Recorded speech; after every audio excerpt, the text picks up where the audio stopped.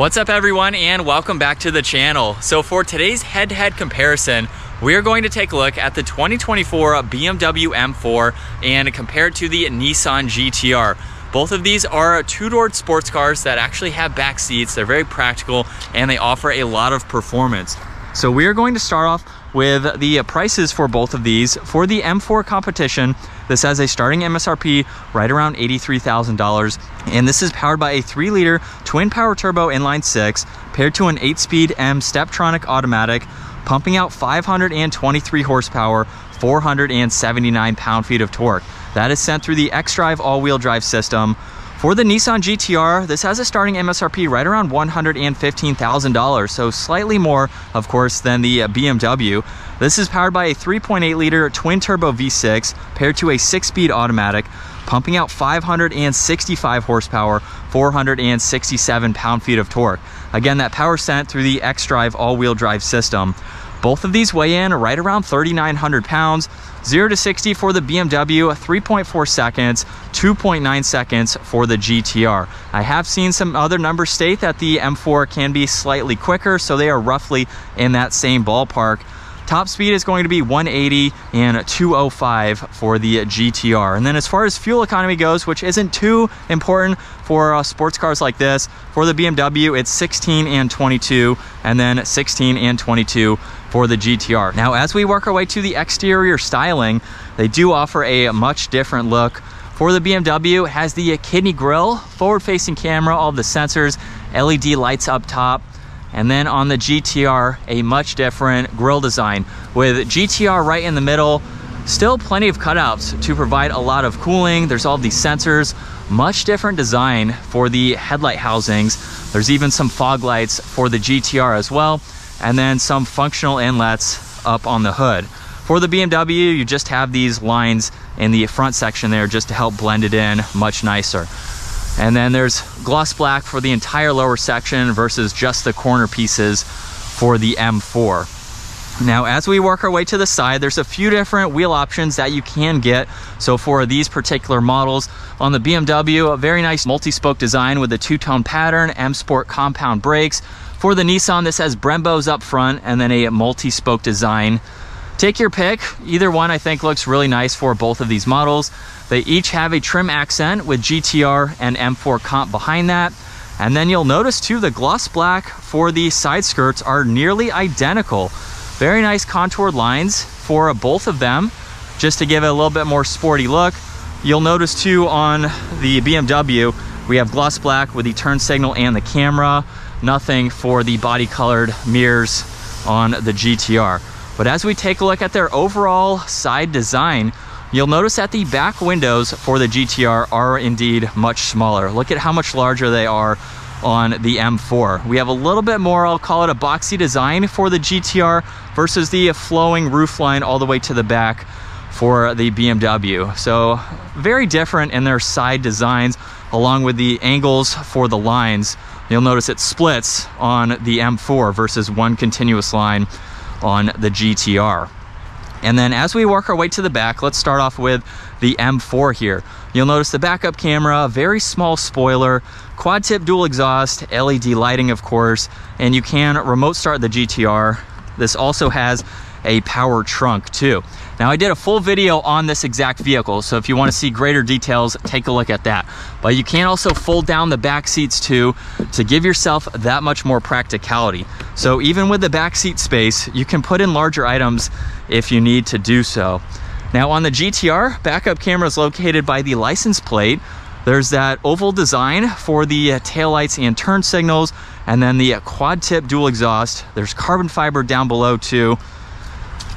And then you'll notice some heat extraction vents in the lower section, and of course the massive trunk mounted spoiler. Now in back, there is a button underneath, so you can release this. This is not a power operated trunk, so it is manual of course. And you will notice right off the bat that we have a much different entrance for the trunk space. So it is a little bit more narrow on the GTR versus the BMW there, and the back seats do not fold down. So this is the amount of space that you get for the GTR. So you cannot fold those seats down for extra storage. Now let's work our way to the interiors, where for the BMW, we have the proximity door handle, so of course you can unlock it, of course, and lock it. Pretty simple door panel. You can, however, get different options and color interiors. So just for this model, this is what it's featured. We have the Harman Kardon as well as interior lighting, memory seating adjustments, side mirror controls too. And then we are going to jump straight to the back seats. Now, you're not buying both of these vehicles for the back seat space. However, if you are buying them and you plan to have some people in the back, at 5'10", I can actually fit comfortably in this M4. We have climate adjustments. You have a pretty good amount of legroom. I have that seat moved a little bit farther back. And then as far as headroom goes for the M4 at 5'10", I am almost upright. So I don't have to duck that much, but I can sit almost upright here. I feel very comfortable being in the back, especially with the armrest here and the large window. It's definitely comfortable. And then you can even fold the seat down, of course, like I mentioned earlier, or you can fold down the middle by itself. So you have an armrest and better accessibility into the back. And here's a look at visibility with the massive windows, so it doesn't feel too claustrophobic from the back seat. And then as we work our way to the front seat, which will move backwards there, we'll take a look at the interior. Now, like I said, I did the full review, so I'm going to go through this fairly quickly. Now, for this model, we have M1 and M2, so you can actually set up your driving profiles with these. Massive paddle shifters, all of the controls on the steering wheel to adjust and go through everything. So there's the massive digital gauge cluster to go through this info, as well as the head-up display. There's storage, all of your lighting adjustments, and then all the info that you need is at your fingertips, including the M Drift Analyzer. So this is an all-wheel drive vehicle, but you can have it default to two-wheel drive, so that way you can drift around in your M4. We have heated and ventilated seats, all your climate adjustments, wireless charging, a lot of controls for that screen. And then of course that 360 camera system, as well as adjustments for the transmission, which I'll talk about. You have your camera system, parking sensors, and then even M mode, so you can actually change what the gauge cluster looks like just to have that. You have the exhaust note too, and then some additional storage. So it's a really nice, comfortable place to be. And from the driver's seat, you have those large windows so you can clearly see in both directions. So very nice layout for this modern interior. And then as we work our way to the GTR, we do have the same proximity key, so you can use this button on the back side to lock and unlock it. However, with the door handle, you have to open up this way, and then you can gain access to the interior. So for this interior, pretty similar, I would say. Much different layout with the position of the window controls, Bose audio for this, a little bit of storage, no memory seating option for this particular model. But let's move on to the back seats, where this is going to be the main difference. One, you actually have to move the seat yourself. So once you do that, you can sit here and adjust the seat as needed. And then you'll notice right off the bat, this divider between both seats, where we have some audio and one cup holder in the middle. You'll notice too that this seat is all the way back, so obviously there's no leg room there, but you feel kind of separated with the seats in the back. If I turn this around at 5'10", I am much lower than in the M4. So the M4, I could actually sit upright, and here you have no storage, you have no armrest, you have small windows here, and this is kind of it. You don't have the ability to move the center out of the way, or even to kind of relax with this in your way here. So it is definitely much tighter, but somewhat doable. I have ridden in the back of my brother's, so we have a GTR playlist if you want to see everything he has done with his car, but I've been in the back and it's pretty tight. You'll notice too that we have the heated seat control on this side. They are not ventilated like in the M4. So let's start this up, where we have a much different layout. We have the leather steering wheel with paddle shifters, controls on the steering wheel, very similar to the BMW, so you can go through your music and some other controls like that. And then you can go through a little bit of information in the lower section by using these buttons on the right side. So you're basically looking at your MPG, your miles, and your range, as well as the outside temperature, some maintenance, and that's pretty much it. So not as configurable as the M4. You have your mirror adjustments. They are power folding, trunk release, parking sensors. You have a spot where you can place the key too. No head-up display, leather on the entire dash though, and then a pretty good sized screen, CD player up top. You can get into your menu here, so you can go through all this info. Very similar to what you would see, of course, in other Nissan models. You have your audio, navigation, a little bit more on the old school side compared to the M4, but it still gives you what you need to go through. You can scroll and tune as needed. You have all of your climate adjustments, and then you do have different driver profiles. So you can go through this for your suspension. You have a few different modes, as well as your traction control, and then you even have your transmission here. So you can go through R mode, you have save mode, comfort mode, so you have a few that you can go through. And again, my brother has more detailed videos on this since he did own one for 5 years. But you do have those adjustments there to really liven this up. We have the backup camera, so no 360 view. Handbrake, which is manual, cup holders in the middle. You do have a small dial down below that you can further go through this. So very similar to the BMW there. You have the center armrest with some auxiliaries tucked away in the back there.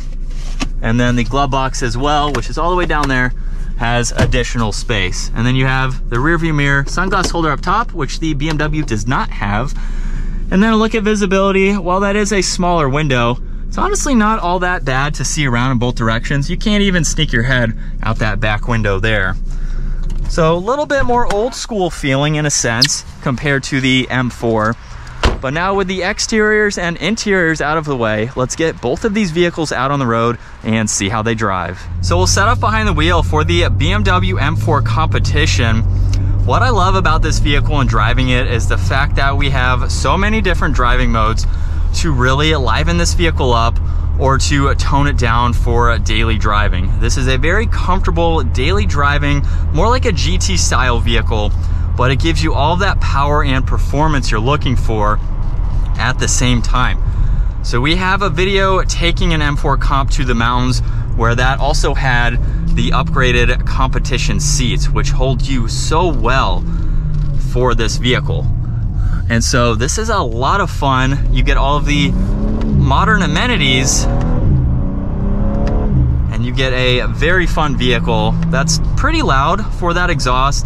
It's again more comfortable and refined for being the BMW version.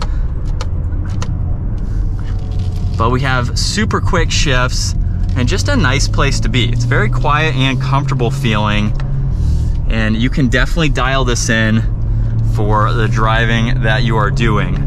So check out the full reviews as well to see more driving, but basically initial impressions with the M4 is just how comfortable and refined it is, being a BMW of course. All of the materials are very, very nice. And in the GTR from second gear, here we go.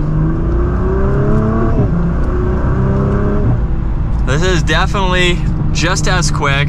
Obviously it is slightly quicker, and you can really rip on this, put it in the different driving modes to daily drive this versus taking it to the mountain roads and tracks. So very similar to the BMW. This GTR that we're in though is 100% bone stock. So if you're looking for a vehicle like this that hasn't been modded, perfect example to go with. It's not crazy loud either,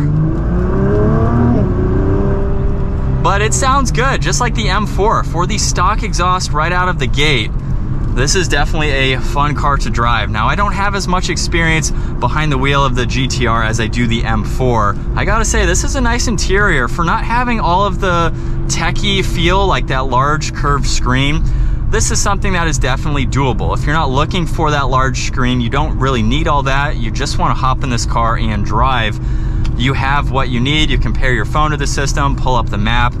You can still go through all those creature comforts to daily drive this without having just a different style. So if it's just your style for something that looks a little bit more on the simple side but still gives you the features that you're looking for, this is a great option.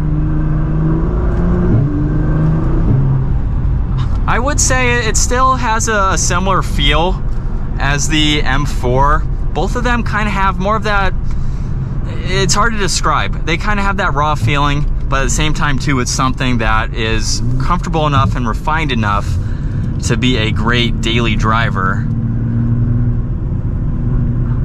Handling is very good. Boy, this is a lot of fun to drive too. It's really hard to kind of tell the differences with just the driving that I'm doing today, but I'll link down below driving the GTR through the mountains as well as the M4 through the mountains. I feel like this is a little bit more raw feeling. The BMW is a little bit more luxurious. Being a BMW, of course, it's a little more refined. We still have some great materials in the GTR though. So honestly, you can daily drive both of these. They are something that is going to give you a little bit of extra room, but it's going to give you a very highly performance-oriented vehicle. And so back from the test drives between the Nissan GTR and the BMW M4, honestly, these are both very, very fun sports cars to drive. Again, check out our GTR playlist if you want to see all of the modifications that my brother did. Huge platform for the GTR. There's also a huge platform for the M4 as well, as doing tuning to it and any aftermarket mods that you would like to do. Both of these have kind of a very similar drive to them. I'll say the GTR is a little bit more on the raw feeling side compared to the M4. The M4 is a little bit more luxurious, a little bit more modern, of course, in feeling compared to the GTR. But both are phenomenal options, and there's a lot of different options you can go with. New and used, of course, will also depend on that price range that I mentioned earlier. But comment down below, are you taking the GTR home or are you taking the M4 home? Comment down below, let me know. If you enjoyed today's video, give it a huge thumbs up.